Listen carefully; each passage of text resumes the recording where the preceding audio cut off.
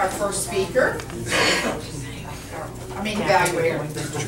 So we help each other out. Wow! What a week. Scott had the opportunity to teach 2 workshops for the Central Florida Jobs Institute and that initiative. Excellent.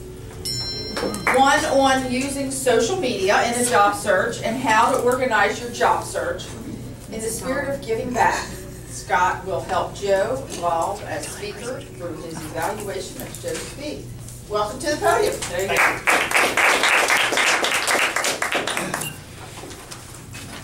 So your 3rd speech. Very nice, congratulations. You're moving through the book quickly. Yes. And we only know you're moving through the book quickly because you tell us that. Not because we actually have seen the book. Remember, the first thing to bring as a speaker is your book. So please remember your CC manual for future speeches so we can fill something out instead of giving you the back of an introduction where we took some notes. That makes it a little less possible for us to develop you as much as we want to. Your speech this morning, you introduced us to the 80s. And then you went from introducing us to the 80s to say, I will get to the Healthcare Reform Act. At least that's what I heard in the introduction. And I'm still waiting for when you're going to get to the Healthcare Reform Act. So as you... That was a joke.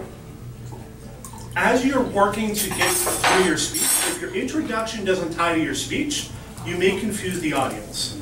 And as an evaluator, I was certainly confused because I kept waiting.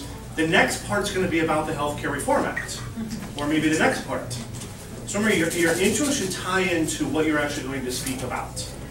Very important for that. But in the parts you spoke about, you did a really good job of being able to work us through why the 80s meant so much to you.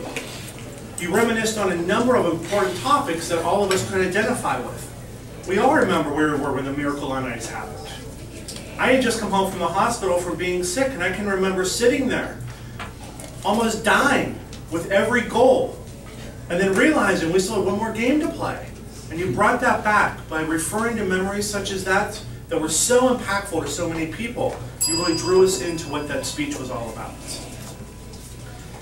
As you gave your speech, it was obvious you had no notes, which is wonderful in your 3rd speech already to be able to evolve to a place where you have no notes to refer to. But relax when you stand here. You started out holding the podium, afraid it was going to fly away. Then you did the All-State moment. And then you just stood here like the Hulk.